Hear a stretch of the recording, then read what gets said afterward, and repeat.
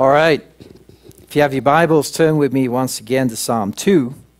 We're going to look at scene 3, the third scene that's covered in Psalm 2.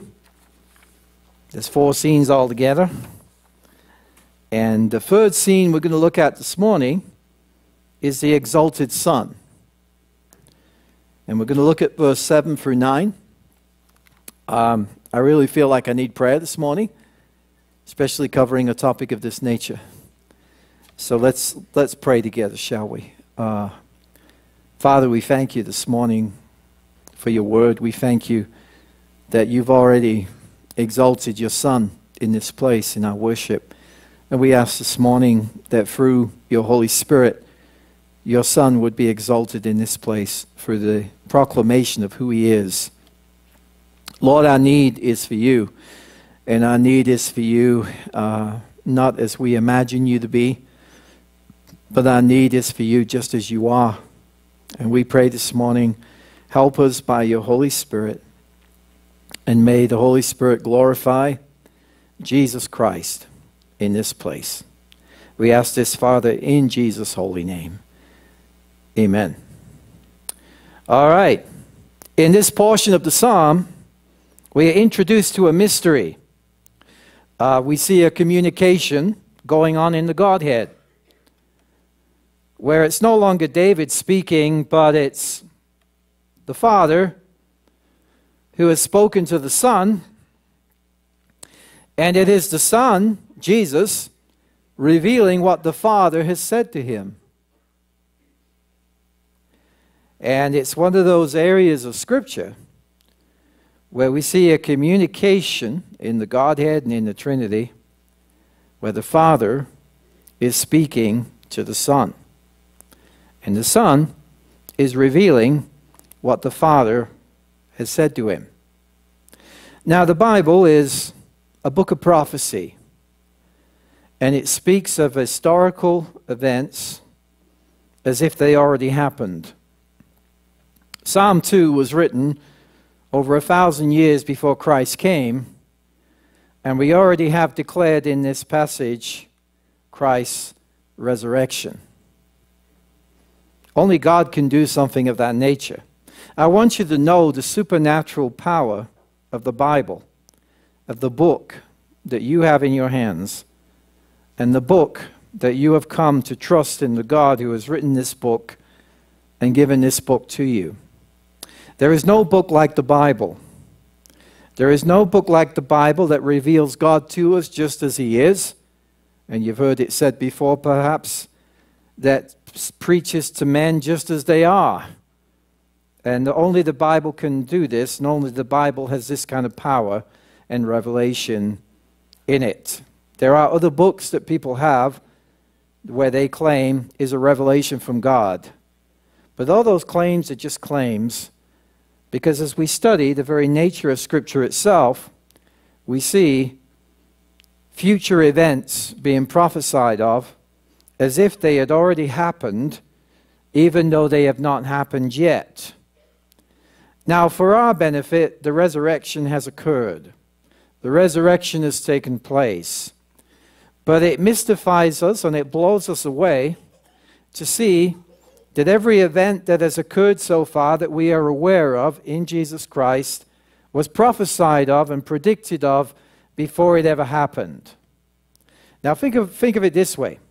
There are many future events predicted in the Bible that haven't happened yet. But God's record so far is pretty good. I say that tongue-in-cheek, it's excellent. Which guarantees to us and gives us the sure hope that all of the prophecies that were fulfilled in connection with his first coming, it gives us assurance that all the prophecies connected with his second coming will come to pass as well. Amen? All the promises of God in him are yea and amen, unto the glory of God by us. And so I want you to know the preciousness of the book you have, that this is only how you are going to know the future and what God's going to do in the future. There's details we don't know. We don't know perhaps where we're going to live 10 years from now, or perhaps even a year from now. But the basic declaration of God's plan is set forth before us in the Word of God. Now, here we go to this passage, and we'll read verse 7 first of all and work our way through. It says, I will tell of the decree. The Lord said to me, you are my son.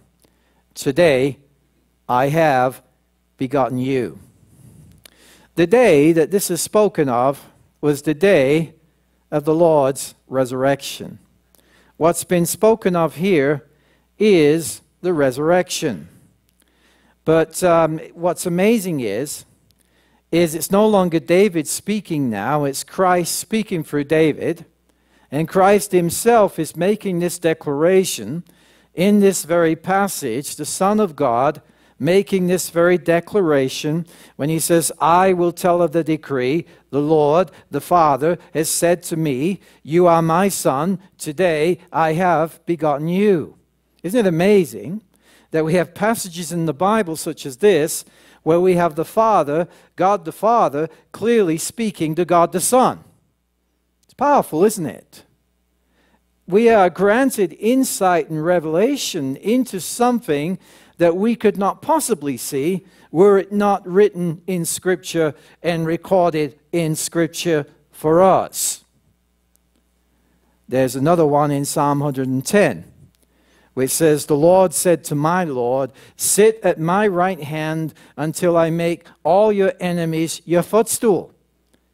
You have Yahweh speaking to my Adonai, both being God, by the way. Sit at my right hand until I make your enemies your footstool. This is declaring something very similar here. You see, it was the resurrection through which God the Father declared who Jesus and God the Son was. His resurrection is the greatest proof and the evidence that the Father owns the testimony of the Son. Because if Jesus was a fake, if Jesus was a phony, he wouldn't have been risen from the dead. Now, we are granted insight in the Bible here, something that happened within the Godhead itself. That we have God the Father declaring to the Son, you are my Son, today I have begotten you. But we have the power of God's Holy Spirit raising the Son from the dead. Isn't it amazing to consider this? Now, a quotation here, and this is from the Jameson Fawcett Brown Bible. This verse was quoted by St. Paul, Acts 13, verse 30 and 33. Let's turn there. As fulfilled in the resurrection of Christ. Acts 13, let's go there. And verse 30 and 33. Notice how the Apostle Paul takes Psalm 2 as he's preaching, and he confirms to his hearers that what Psalm 2 was referring to was the events that transpired during their time. And notice he says, but God raised him from the dead. That's the central message, really, of the gospel, is God raised him from the dead. You know, when God raised Jesus from the dead, what he was saying is, you are my son. This day have I begotten you, right? Eternally back to be with me. In the demonstration of the resurrection, we have a declaration from God himself that, yes, this is my only son. So, but God raised him from the dead, and he was seen many days of them which came up with him from Galilee to Jerusalem. We know that it was a 40-day period where Jesus kept showing up unexpectedly, right? And he encouraged them, touch me, handle me, a spirit has not flesh and bone. And he ate with them, he drank with them, clearly showing that a physical resurrection had occurred. And he goes on to say, who are his witnesses unto the people, eyewitnesses now of the resurrection. And we declare unto you glad tidings, how that the promise which was made unto the fathers, in the Old Testament now, God has fulfilled. Isn't that amazing? God has fulfilled the same unto us, their children. The time of fulfillment has now arrived. All the promises given to our fathers in the Old Testament through the prophets, he has now fulfilled those promises in that he raised up Jesus again. As it is also written in the second Psalm, thou art my son, this day have I begotten thee. You see the connection there? So, I'm not going to interpret Psalm 2 any differently than how Paul did. Right? If you want to know the meaning of a scripture, let Scripture interpret that scripture for you. Right? The reason why we major on the Word of God is because the Word of God is not only the full inspired Word of God, it is also sufficient for all things for us. It is the exact tool that the Holy Spirit uses to regenerate us, to grow us in the faith, to build us up in the faith, to present Christ to us, to get us out of ourselves and into Christ. Only the Word of God has that kind of power. So we major on the Word of God. Outside of Scripture we do not trust, but we trust what Scripture says. And sometimes we meet believers that want more than Scripture. And when I see believers that way, I say, well, if that's the case, you want too much above and beyond what's really needed. Because the Holy Spirit will bear witness to Christ and to the Word of God itself. We need more preaching of the Word of God in these days, if we are going to see Christ return to His church in the way that we desire. There is a psalm that says He has exalted His word even above His name, and so we better exalt that word as well. Now going back to the quote here, because there is a false teaching going around, and maybe you've never heard it, and if you haven't, hallelujah. There wasn't any time where Jesus was not the Son. He's been the Son of God from all eternity. There's a teaching I even heard from a very well-known Bible teacher who said that Jesus became the Son of God when He was baptized in the River Jordan. How many of you know that's false? It's heresia. Yeah, given the Greek word. Heresia. Definite heresy. And the sad thing is because we don't major on doctrine, who Jesus is, people are wide open to embrace stuff like that. But there wasn't one single time where Jesus wasn't the Son of God. He's been the Son of God from all eternity. In other words, God has always been a Trinity. God has always been triune by very nature. And that's not subject to change, guys. Just want you to know that. He's been Father, Son, and Holy Spirit from all eternity, and He will yet be Father, Son, and Holy Spirit from eternity to eternity. He says, I am the Lord, and I change not. Now, let's go over to John 17:5, because here it says, from eternity He was the only begotten of the Father. John 17:5. Let's turn there. John 17:5.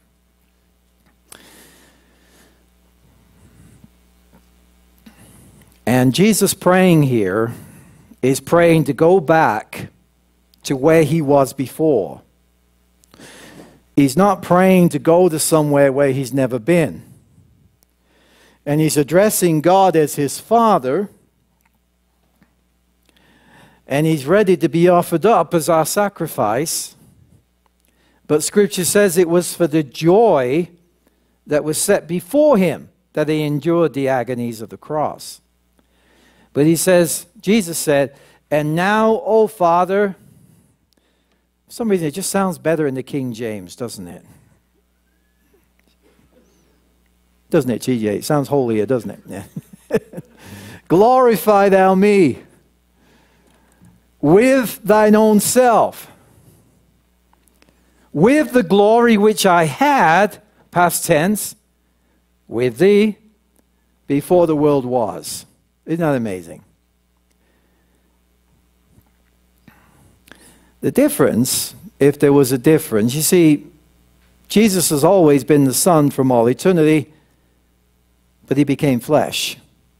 Didn't change who he was, didn't change who he was from all eternity. This has been pre-planned from all eternity, that the Son of God would come as a man.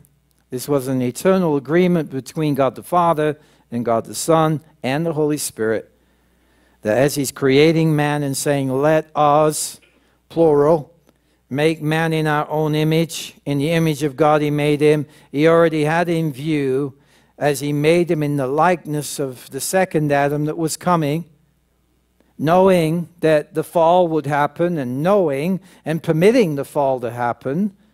Not that God is the author of sin, but he gave us a free will. And he let it happen from the standpoint of he let us do what we wanted to do from our free will standpoint. But think of it this way. Isn't God glorified in his glorious work of redemption? How much does he reveal himself in creation? It's magnificent. And yet we look at his work of redemption and we say, how much more does God reveal himself in this? It's incredible, isn't it? He's glorified in both aspects. So we see that Jesus has always been the Son of God from all eternity, because he's addressing the Father as his Father and asking that he would glorify him with his own self, with the glory which he had with him before the world was. Isn't that amazing? Now the Nicene Creed, how many of you went to a church that used to repeat the Nicene Creed? Anybody? One person? Okay, good. I guess we were the wild bunch that suddenly got grafted in, were we? No church background there. The Nicene Creed says this: God of God, light of light. So, this psalm that declares Jesus as God's only begotten, it's also quoted in the book of Hebrews. If you turn me to Hebrews 1 and verse 5. Now, what I want to establish to you from this passage is that Jesus has always been the Son of God. He didn't become the Son of God. He always was the Son of God. And he was declared to be the Son of God by his resurrection. But before the resurrection occurred, before eternity, he was and is the Son of God. When he was born on planet Earth, he was and is the Son of God. When he died on that cross, he was and is the Son of God. When he ascended into glory, he was and is the Son of God and ever shall be. But just reading out this quote, it says, at the incarnation, the first begotten was brought into the world.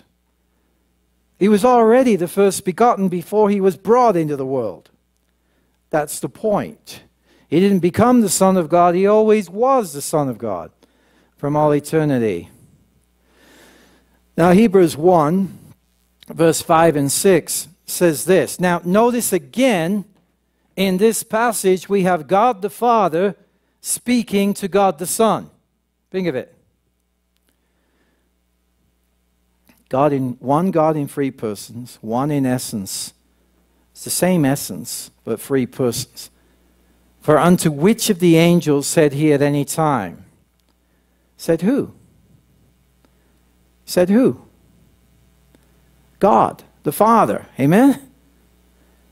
Thou art my Son. How do we know it's God the Father? Well, this very passage reveals it. Thou art my Son. Who is calling him, thou art my Son? It has to be God the Father, right? The Father calling him, thou art my Son. This day have I begotten thee. Now here we have context. You determine the meaning of a passage by its context. In Psalm 2, we know that the passage is being quoted in reference to the resurrection. In Hebrews 1, verse 5 and 6, we now see the passage being quoted in reference to his incarnation. So in other words, when he was incarnated into the earth, He was just as much the Son of God as he ever was. Nothing of that was lost. Nothing of that was gone. This is the mystery. God was in Christ, reconciling the world to himself. He truly, fully became a full human being. 100%. But he was still just as much 100% God. Without an ounce of his deity being dropped, an ounce of his deity being relinquished, he was who he was, and he forever will be. There was a humbling of himself where he intentionally limited himself to a human body and submitted to God the Father in all things. But there is a verse that says that the God aspect of who he is was still all present. Amen? It's a mystery, but it's a wonderful mystery. To which of the angels said God at any time, "You are my son. This day have I begotten thee." And again, he quotes from 2 Samuel chapter 7, from verses 1 to 14, when he makes this declaration, "I will be to him a father, and he shall be to me a son." So the revelation here is this person that's coming is going to be Son, capital S. And I will show myself to be his father, and he is my son, not from a beginning standpoint, but from an eternal standpoint. Because the Son of God is the Son of God in the sense that every attribute that is God the Father's, every attribute also belongs to God the Son. There is not one single attribute that God the Son falls behind in that God the Father also has, which includes eternality, eternal existence, uncreated. He has life in himself. Take one single attribute away from the Son that belongs to the Father, you no longer have the Son as being God. I will be to him a father, and he shall be to me a son. And again, so this is how we know where this was declared. When he brings in the first begotten into the world, he saith, "And let all the angels of God worship him." Think about this. If Jesus is lesser than God the Father, why would he declare to the angels, "Let all the angels of God worship him"? If Jesus isn't God, and if Jesus is something lesser than God, God would never encourage the angels to commit idolatry. Think of that. So the declaration in this passage is who this Jesus really is. Let all the angels of God worship him. You remember perhaps in the book of Revelation, when John saw the magnificence of the angel, how he fell at his feet to worship him, and the angel forbade it and said, "Do not worship me. I'm a servant just like you. Worship God and him alone." Amen? And if you've got God the Father declaring to all the angels of heaven, worship him, the Son, surely that's a huge amount of evidence of who Jesus is. If you're in a group that lessens Jesus, get out of it immediately. And if you remain in it, know for sure you are worshiping a false Jesus, a Jesus who cannot save your soul, because only the Son of God, being God, can save you and I. If he's lesser than God, then he becomes an insufficient Savior for you and me. I'm such a mess that I need God to save me, not just an angel. Hallelujah. And so are you, I believe. Now, let's look at a couple more places here where we have God the Father speaking to God the Son. Let's consider this. Matthew 3, 16 through 17. There's two places here. There's the baptism of Jesus, and there's also the transfiguration of Jesus. We'll look at these two quickly.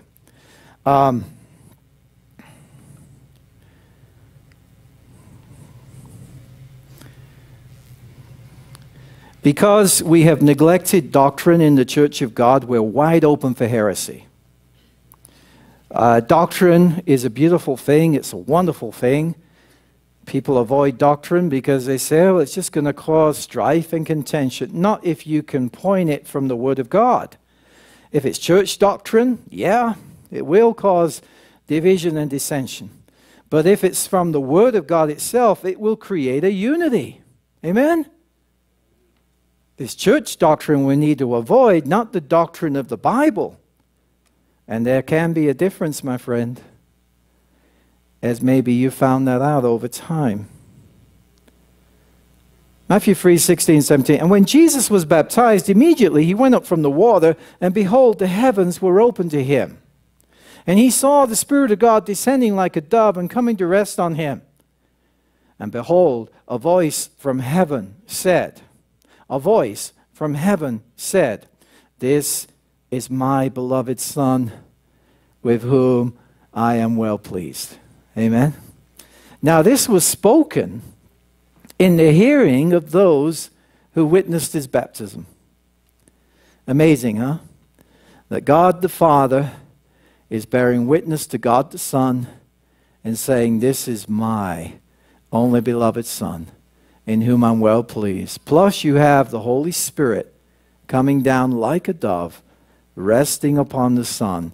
And you have the Father. You have the Father declaring, the Son being baptized, the Spirit resting upon, and in that you have the Godhead, the Trinity. Amazing. Matthew 17, verse 5. Let's go there. Now you will remember the account that Elijah and Moses, or Moses and Elijah, appeared on the Mount Transfiguration. Of course, people ask, will we know each other in heaven? And we joke about having name tags. But I believe that in heaven we will know who each other is. You won't have to ask names up there or get names wrong. How do we know that? Well, there's one evidence that in the Mount of Transfiguration, Peter, James, and John had never met Moses and Elijah. Now, we could say it was the beard. There was a dead giveaway with Moses. Now, we could say it was the way Elijah was dressed. I don't know. No, I think it was more than that. I think because they were caught up into a realm that superseded planet Earth. And they saw the kingdom of God come prematurely on that mountain. They saw Jesus radiated. And the cloud came down. And God the Father spoke through the cloud. Peter didn't know what he was talking about. What would you say in that situation? I mean, come, think about it. Especially if you're a talker, right? Lord, shall we build tents? It's good that we're here. Shall we build tents for you? What, one for you, one for Moses and Elijah, and one for us as well? And just as he said that, the cloud came down. Wouldn't you be nervous in a situation like that? I wouldn't know what to say either. And this is where it picks up. He says, oh, Peter, while he was still speaking, he hadn't finished his sentence when, behold, a bright cloud overshadowed them, and a voice from the cloud said, this is my beloved Son, with whom I am well pleased. Listen to him. Who's speaking in that cloud? God who? It has to be God the Father, right? How do we know it's God the Father? This is my beloved Son. Amen. Though there's mysteries connected with this aspect shouldn't be rocket science to us. If I introduce my son as my son, then that kind of makes me the father, right? Oh, by the way, this is my son. I know Gordon and I got a little confused with that one hospital visit, but that shall remain for another time. But the word listen to him is not a suggestion, by the way. Let me give you the Greek word. It's akouo. And I did pronounce that correctly. I double-checked. Sometimes I hear the correct pronunciation and my mouth still don't get around it. It's part of being English. Akouo. It means here. It's a verb. It's a present active imperative. You're like, what on earth is that? An imperative is a command. It's not a suggestion. It's like, hear him. Listen to what he has to say. Well, let's put it this way. You better listen now to what he has to say. That's an imperative, right? And that's a present imperative. You better listen now to what he has to say. Your soul depends on it. Amen? Listen to him. Listen to Jesus. Present, active, imperative. Now, from a Louw-Nida, put this, Louw-Nida are two Greek scholars. It means to listen or pay attention to a person with resulting conformity to what is advised or commanded, in this case commanded. So when God the Father is saying, hear him, he's commanding us to, you better listen to the Son. If you don't listen to the Son, then you're not listening to me, would be what he's saying in that, right? In these last days, he has spoken to us, what? By his Son, in his Son, through his Son. And predominantly only through his Son is he speaking to us in these days. You don't need anything else. Amen? Is the Son a sufficient revelation for us of who God is? He better be. If he isn't, we're going to look elsewhere. But the Son of God is enough for you and I. To listen, pay attention to a person with resulting conformity to what is advised or commanded, to pay attention to and obey. So we listen to him with a desire to obey what he says. Now, they translate this passage, Matthew 17:5. This is my own dear Son with whom I am well pleased. Pay attention to him and obey him. In other words, obey him just as you obey me, right? Because you can't have me without him. You're not going to have me without receiving him. And it's through receiving him that you have me. Amen? Jesus himself said that. Jesus said, those who honor me honor the Father also. And those who dishonor me dishonor the Father who sent me. You can't have one without the other. Either you embrace Jesus as being God. You can't embrace the Father as being God and yet reject Jesus as being God, because by rejecting who Jesus is, you're rejecting the Father who sent him, and you are calling the Father a liar with his testimony. Think about that. Now, going back to the initial quote here, guys, and then we'll hit Romans 1 verse 4 here. So we covered the other aspect in which this is used. It's used in connection with his birth in Hebrews chapter 1, verse 5 and 6, that when he brought his Son into the world, God the Father says, let all the angels of God worship him. And what were the angels doing around the birth of Jesus? Weren't they worshiping? When the wise men came and bowed the knee, weren't they worshiping the baby? Think about that. Worshiping a baby. Imagine that. No, they were worshiping the God who was the baby in the baby. Think about that. Think about it. Amazing, right? They knew who that baby was. Where is he that is born, the King of the Jews? For we have come to worship him. Those people were Gentiles. Yet they had a revelation of this baby, that it had to come not just from the stars, which is wonderful in and of itself, but also from Old Testament scriptures somehow passed on as well.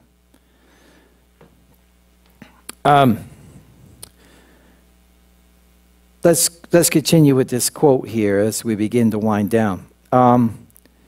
Let's see. But it was only at and by his resurrection that his divinity, as the only begotten of the Father, was manifested and openly attested by God. In other words, the resurrection is the greatest proof, the greatest evidence of who Jesus is. And Romans chapter 1, verse 4, let's turn there. Made of the seed of David according to the flesh. He was then declared to be the Son of God with power, according to the Spirit of holiness by the resurrection from the dead. Let's go there. And let's look at this. Romans 1, verse 4 tells us why Jesus was raised from the dead. There was an open declaration of who Jesus is. Now, the term declared and was declared, perhaps you have a Bible that in your margin gives an alternative translation to declared. It means to be set forth. To be set forth by the resurrection. Yes, there was a declaration in the resurrection, but Jesus was set forth as being the Son of God. He was declared to be the Son of God in power. Oh, what power it was. And notice how it happened according to the Spirit of holiness. The Holy Spirit now. By his resurrection from the dead, Jesus Christ our Lord. Amazing declaration of who this person is. You see, if we're called to put our whole trust in Jesus, we better know who Jesus is. Because if he's not God, then do not put your trust in him at all. Oh, but if he is God, we can put our whole trust in him this morning. Now let's go back to Psalm 2 here. I won't spend as long in these final passages here, and that should be an amen from you, that there will be some end to this in sight. But Psalm 2 verse 8. Psalm 2 verse 8. Now, the Son of God is still speaking in this passage, by the way. It's not quit yet. We've read the part where it says, I will declare the decree the Lord has said to me. You are my only begotten Son, this day have I begotten you. But now God the Father, in this passage, is still speaking to God the Son. It's important you see it that way. God the Father says to the Son, ask of me. What is the Son of God doing right now? He ever lives to do what? To make intercession for us. He's not just making intercession for you and me. Guess what? He's making intercession for those who will yet come into the kingdom. Those who are only known by God. I don't know who they are. He knows who they are.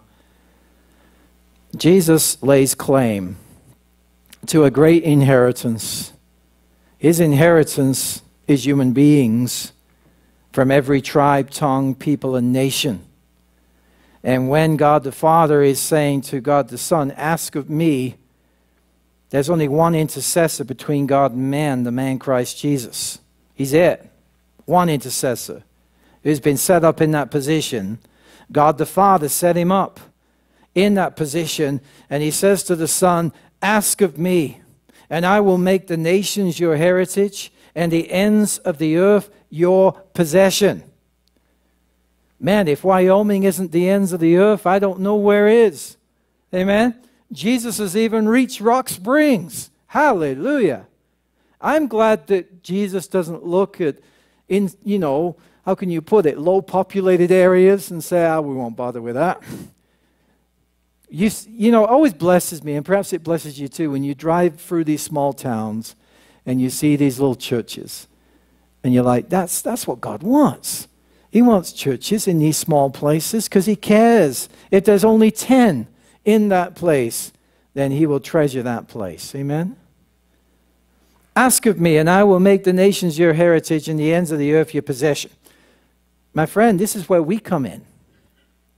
This is where the church comes in. How do you think God has chosen to lay possession of the nations? He's chosen to do it through the preaching of his gospel through the church of God. Amen? This should comfort us because very often we think of preaching the gospel and we're like, is anyone listening? Is anyone receiving? Well, there will be those who will receive, and we do not know who they are. We preach the gospel to everybody, but we have no idea who God is going to get a hold of in our preaching and proclamation, right? Some will reject, some will scoff, and repent later and receive. You never know. Amen? Don't determine the validity of what you're preaching by how it's received or not received. Because we have divine power backing us up here. that if we are proclaiming his gospel, we're sent out into the world to share the message of God with others. And Jesus has already asked the Father for people of the nations to be his heritage and the ends of the earth his possession. Let's go to the Great Commission, because there's a connection here with the Great Commission. How many of you know the Great Commission has not been rescinded? It's not been lifted from the church. We are still called to do the Great Commission. How many of you know that the Great Commission doesn't just involve preaching the gospel? The Great Commission involves discipling one another. Amen? That's why I think we have two separate passages in the Bible. In Mark 16, the emphasis seems to be on evangelism, go into all the world and preach the gospel to every creature. Unlike some student friends I had, that does not include cows. That's a story for another time. But anyway, every creature is every human being. Praise God. The cows might be more receptive, but it still doesn't count. We're called to preach to every creature. But if you compare both aspects in Mark 16, that's evangelism. But in Matthew 28, we have more discipleship going on, don't we? Let's go there. Matthew 28. And notice, are you a part of his body this morning? Are you a part of his church? Then this commission was written for you. And it was written for me. And when he says this here, Jesus came and said to them, all authority in heaven and on earth has been given to me. So all authority has been invested in the Son, and now he invests that authority into his church and through his church, and he authorizes his church to go forth in his name, to make disciples in his name, which isn't just a one-time evangelism deal, but it's a repetitious teaching, it's a repetitious practice, it's a repetitious pointing to Christ. It's a sowing of the seed repeatedly, watering that seed repeatedly, and yet we trust that it is God who gives the increase. Amen? When human beings think that they can produce the increase, you might have increase, but it may not be of God if it was you that manufactured that increase. All we can do is keep sowing the seed, watering that seed, and it is God himself who grants the increase. No one can boast if there is an increase, because it's God who gives it. Now, all authority in heaven and earth has been given to me. Exousia. It's been delegated. All the authority of the Father is given to the Son, and now the Son gives exousia, authority, to the church, delegated authority, and he commissions us and charges us and commands us from that authority to go do something, right? Now, here's a subtle passage here. Go therefore and make disciples of all nations, baptizing them in the name of the Father and of the Son and of the Holy Spirit. There we have the Godhead again, right? Aren't you glad that we have the Godhead with us in this commission? The command, this may surprise you, the command isn't in the go, the command is in the make. It's in the make disciples. Isn't that what church is? Making disciples? Isn't that our number one call? You see, sometimes we separate conversion from discipleship, but I think that's a mistake, because as soon as you are saved, you are called immediately into being a disciple. That's how Jesus preached. The rich young ruler, for example. He didn't say, well, just go home and be nice and enjoy your life and just tack me onto your life. He said, give up everything you have and come follow me. And he wasn't able to do it. He went home sad, right?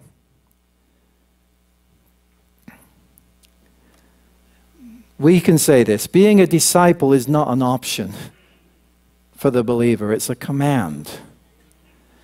And we're going to be growing in this till the day we go to be with Jesus. We can never hit that point where we could say, I've arrived.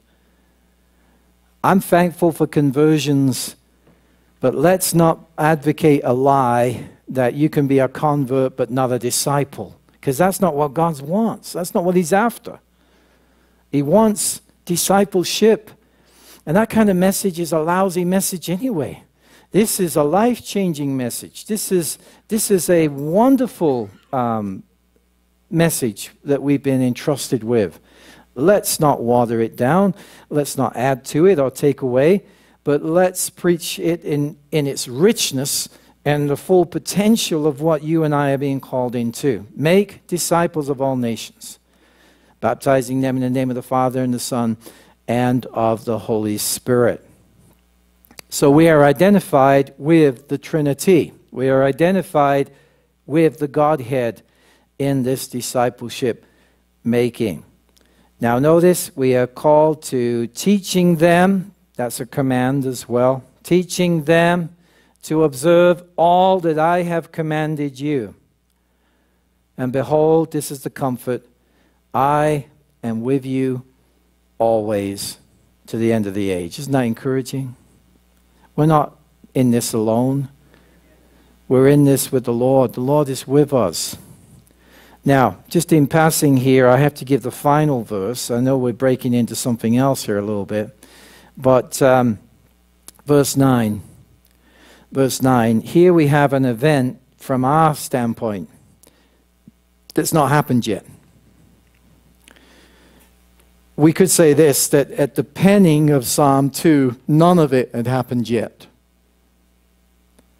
A lot of it now, 3,000 years removed from its initial writing, a lot of it has happened for us, right?